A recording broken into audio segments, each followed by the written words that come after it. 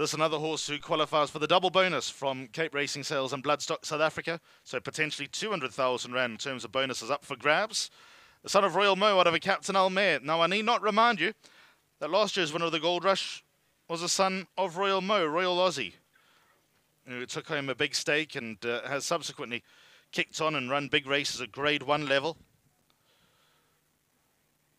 Not many Royal Mo's running around, but those that do run